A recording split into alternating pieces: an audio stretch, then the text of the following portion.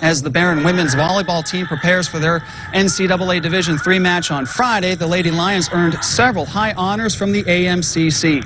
Head coach Phil Pisano was named Conference Coach of the Year, while sophomore outside hitter Kristen Ryland was named Conference Co-Player of the Year.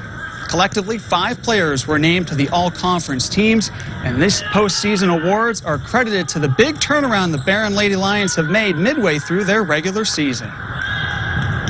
It is so much more fun than losing, obviously, but the best part's doing it with some of your best friends and people that you really enjoy playing with. They always have your back, no matter whether you're doing bad or good, so that's always a bonus. Our biggest strength is our camaraderie and our chemistry.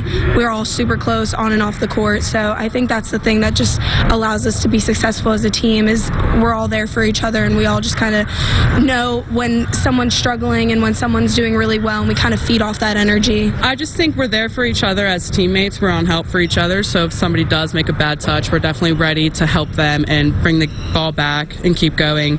And just on and off the court, you know, we spend a lot of time together off the court, team dinners and study hours and stuff, so we have a really good chemistry. Behrend will face Stockton in the opening round of the NCAA Division III tournament on Friday.